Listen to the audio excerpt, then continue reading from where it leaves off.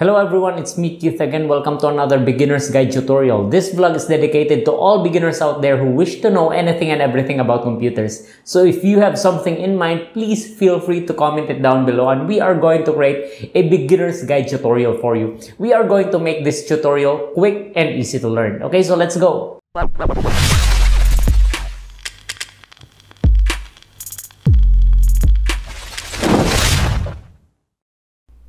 Okay, this time we are going to have the data validation list and VLookup function in Excel.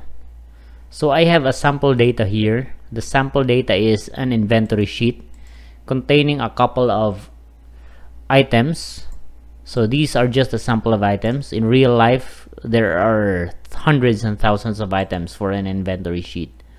So we have the items column, we have the remaining stocks, the shelf life, and the supplier.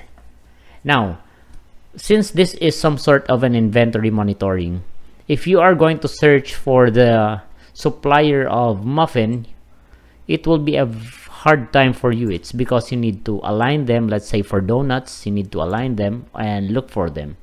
Now, the purpose of this topic right now is to make our searching easier and faster. Now, to do that, first, I'm going to create a label here named items lookup. Then next is, let's say if I'm going to search for an item and look for its supplier. So maybe I'm just going to type supplier. There you go. Now in this area, I'm just going to provide some sort of change in color maybe, so that it would be easier to see. That will do. Same thing with this. Maybe for this one, I don't know if lighter is good or darker. Not sure with the colors. So I think this will do. Which one? There. Oh, that's the original one. Oh, I'm confused. Or this one will do. Okay. Same thing with the other one. Yeah. So we are going to look for an item over here. So to do that, resize it. That's it. I'm going to use this feature right here, the data validation list. Okay, be sure that you have selected this area. Click on data.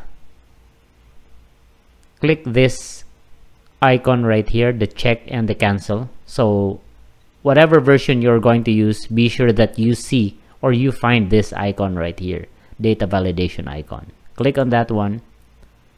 I'm going to go to settings. I'm going to change the validation criteria from any value to list. There. I will be asked for the source. So I'm just going to click this icon right here.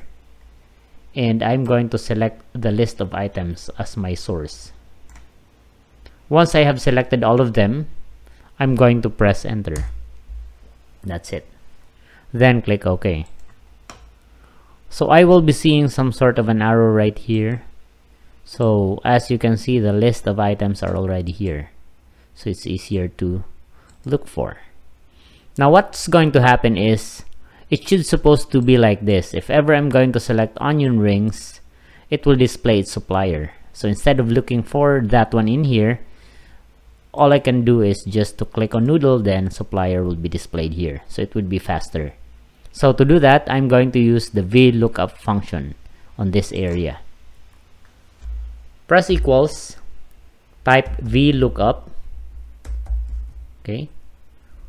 Open parentheses. Now we have 4 processes in here. So we are going to start with the bolded one. Lookup value. So the lookup value will be this area right here. Just click on that one since that is what we are looking for, comma. Then after you have pressed comma, another process will do or will be seen in here, table array. Now the table array will be from Baguette going down to K&K Trading, which is the whole data on our table. So once we're done selecting them, just type comma. Then the next process is column index number. All we need to do right now is to look for which column number is our supplier, since we are looking for the supplier. So we are going to count 1, 2, 3, 4. So the supplier is in the 4th column of our table. Okay, so that's first column, second, third, and fourth, since we are looking for the column index number. So just type 4, comma. So we will be asked if you are going to look for the approximate match or exact match. For this one, we are going to use false, which is the exact match. Close parenthesis, enter. That's it. Now, if ever I'm going to search for an item here, let's say rice, automatically the supplier will be shown. Sunday, there. Now another trick here is you can just directly type it here. Let's say chicken, enter, there you go. So that is how you are going to create an items lookup using VLookup function in Microsoft Excel.